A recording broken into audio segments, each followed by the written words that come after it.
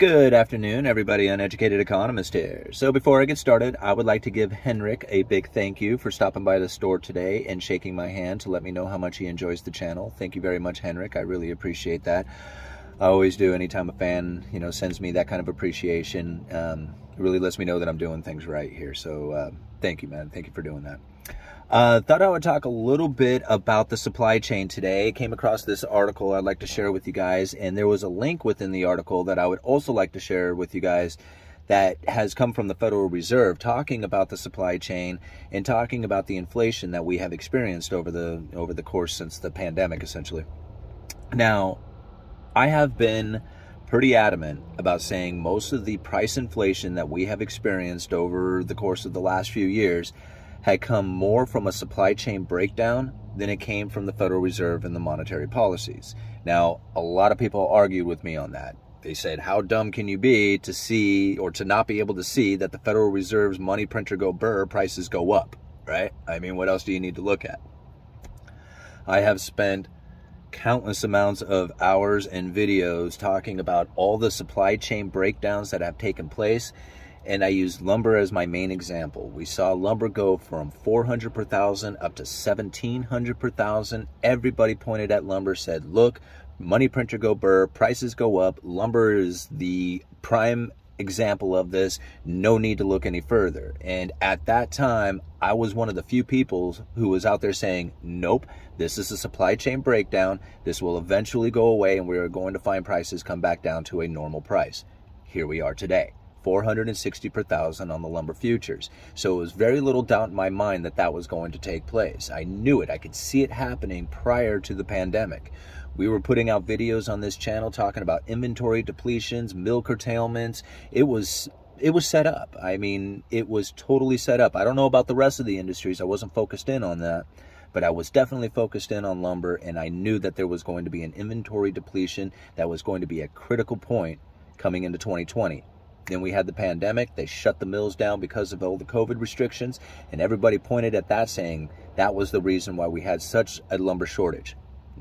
Go back and watch my videos. Throughout all of 2019, I was talking about mill curtailments and inventory depletions prior to the pandemic. So it was definitely a situation taking place prior to the pandemic that was going to result in something very similar to what we had experienced, right? Now, would it have been as bad? I doubt it. Had the money printer not gone burr and the stimulus checks gone out, would it have been as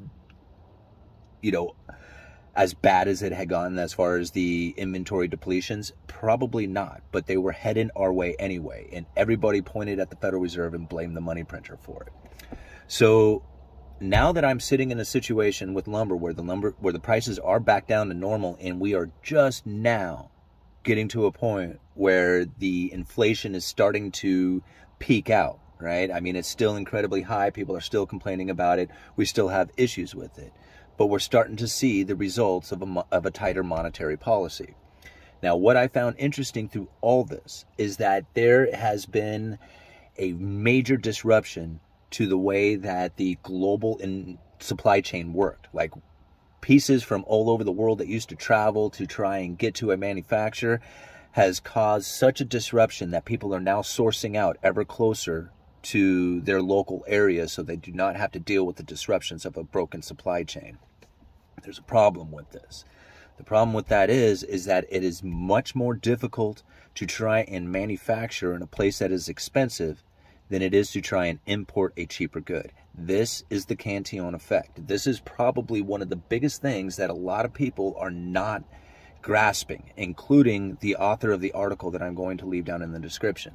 Because here's the problem with the Cantillon effect. Right? Now, you've heard me talk about this a lot of times. Most people, when they think about or a lot of people will call it the Cantillon or Cantillon, I don't know. Anyway, it's Cantillon. He was a French guy, so that's the way he pronounced it, Cantillon.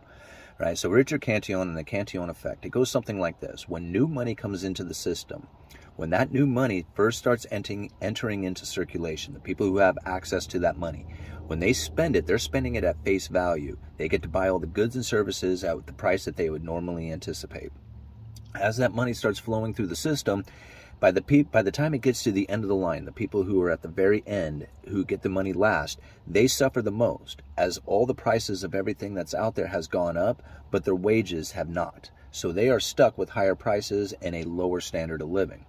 What ends up happening from this, if this new money continues to pour in, is that the people who have access to that money will continue to buy at that face value.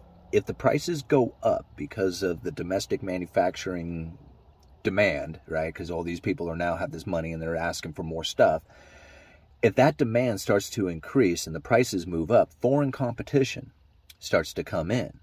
And now the people who have access to that money first, they don't want to spend it on higher priced goods and services. They want to spend it at face value. So they start buying that foreign imports, which starts driving out the domestic manufacturing. If this continues, if this new money flowing into the system continues, it will continue to drive in ever-increasing amounts of foreign imports and drive out ever-increasing amounts of domestic manufacturing, including the people who live there, the people who are at the bottom of the line. They have to go travel to someplace else in order to have that standard of living that they once enjoyed prior to the new money coming in and driving the prices up. So this is the Cantillon effect, right, as this starts to take place.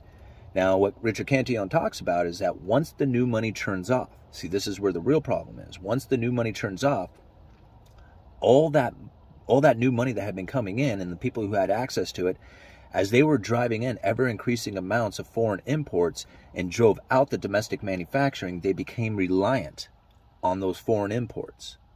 And once the new money turned off, so does the foreign imports. And once that happens, everybody falls into poverty. And this is a cycle that cannot be reversed. I cannot find an example in history where they had gone into a position like the United States has. Well, first of all, there's never been a country that's gone into a position like the United States. But there's never been a time when new money coming into the system that has increased the standard of living of the people and started driving in the foreign imports. There's never been an example of being able to reverse that back into domestic manufacturing without going into a complete collapse. At least I haven't found it yet. Now, they could exist out there. There might be examples of it, but I haven't seen it.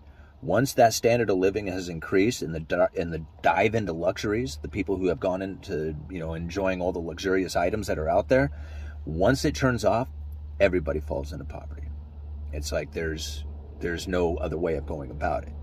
So what I find interesting is when people start blaming Keynesian economics, right? They're saying, here's the problem with Keynesian economics. They just want to keep this system going. And now the author of this article that I leave, he leaves this paragraph. And this is why I'm sure that a lot of people just don't get it, right? Because he says this: the UK should implement industrial policies to reduce imports, increase exports, and borrow less from abroad. By growing and manufacturing more of its needs, these do not appear to be on their radar screen, right? So he is absolutely right. This is what they need to do, but they ain't going to do it. You know why? It's because everybody loves luxury. See, they want those luxurious items. And so long as there's new money coming into the system, the people who have access to that new money are going to want those luxuries. And that's where the real problem exists. See, if they got that new money and they held on to it, or they reinvested it into their own country, into the manufacturing of their own country, then you would have something that would be a benefit to themselves. But they don't, right? They borrow money and they import. They import luxurious items. Okay? So in order to reverse this whole thing, everybody has to tighten up their belts, work extra hard, and not buy anything. Not go into luxuries, not enjoy your life, save every dime you have, and do not buy anything that will increase your standard of living. That is how you reverse it. What he is saying right there is that everybody should do exactly the opposite of what it is that they are doing. Because if you are earning money and you are spending that money to try and enjoy your life, you are doing exactly opposite of what this guy is saying that you should do. Right? Nobody's going to do that. Nobody in their right mind is going to work twice as hard to earn less, right? To have less in their life. That's the problem with it. See, the Cantillon effect cannot be reversed. You cannot go the other way. Once you have earned that money and you have increased your standard of living, you do not want to reverse that, right? So this is where that everybody who is saying that we should fix the problem by doing these things, increase, the exports and decrease the imports so that we could have more of a manufacturing going on in the country, it isn't going to happen.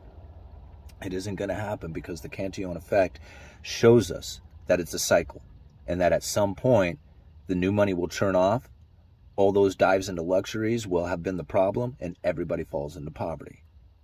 There's no reversing of that. So anyway, I just wanted to leave that article in the Federal Reserve talking about how the supply chain breakdown was about 50% of the inflation that we had experienced, very much like what I was saying. And, there's a Federal Reserve report talking about that. Again, whether or not you want to believe the Federal Reserve, that's, up to you. I mean, all this information seems like it's propaganda to me anyway. So, all right, uneducated economist, you let me know.